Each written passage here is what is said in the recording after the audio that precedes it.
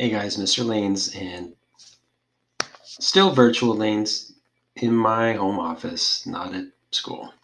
I want to just give you a message because we haven't been together for a while, and I was thinking about a really important question. That is, why do you love History Day so much? What is it, Lanes, that makes you so passionate about it?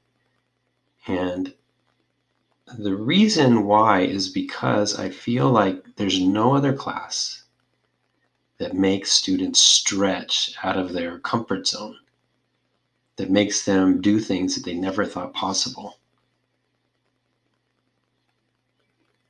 And when people and students your age have an opportunity to do something that they never thought that they could, then the dividends, the benefits of that last them for a whole life.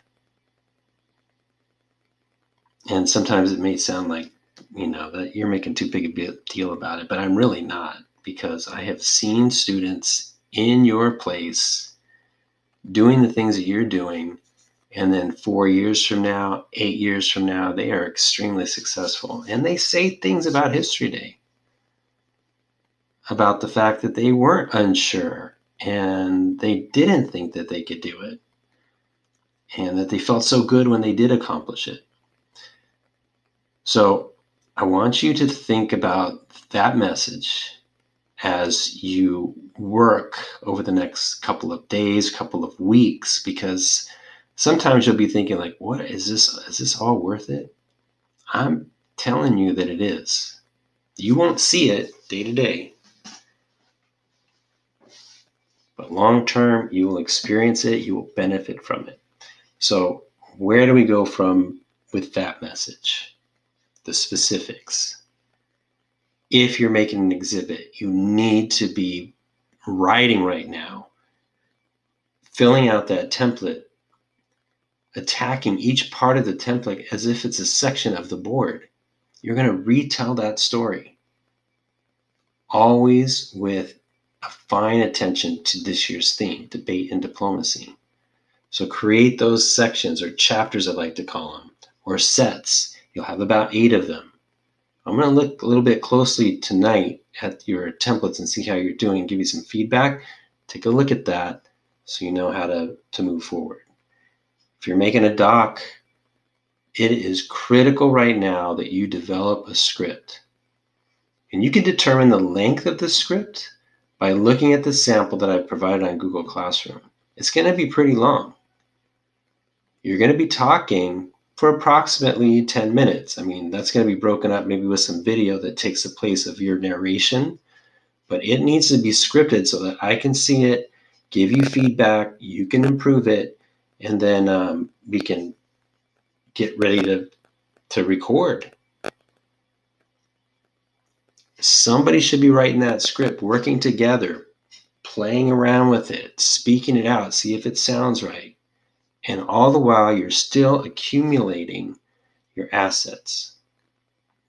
What are assets?